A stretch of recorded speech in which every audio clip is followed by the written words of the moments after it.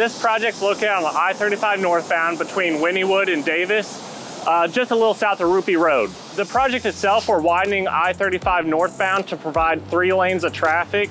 We're even widening enough that a future 4th lane is going to be accessible when time is needed. The contractors constructed a conveyor bridge that spans over the interstate and can bring materials from their portable plant site directly to the work area in the median.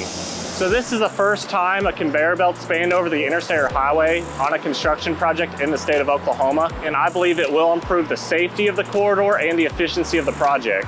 This conveyor bridge will eliminate the need for construction vehicles to go from the plant site, merge onto the interstate, and get off onto the work area. And this will reduce slowdowns in traffic and should improve the safety of the corridor. It also will improve the efficiency of the project because they're bringing materials directly to where they need to go. This is a safe and effective way to go about this project.